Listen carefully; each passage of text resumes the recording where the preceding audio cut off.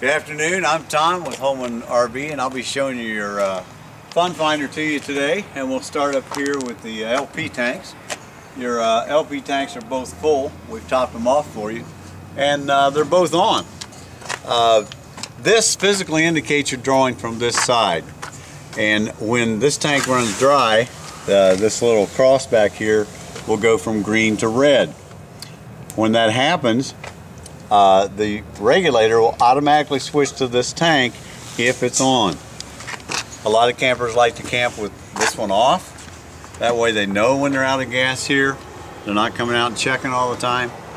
When it turns red or they're out of gas, then they'll flip here, turn it on, and turn this one off, get it filled.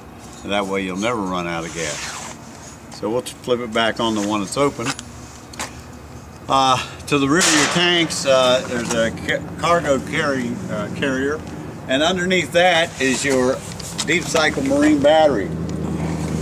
You'll want to pull the top off of this every 4 to 5 months. Make sure there's water over the plates.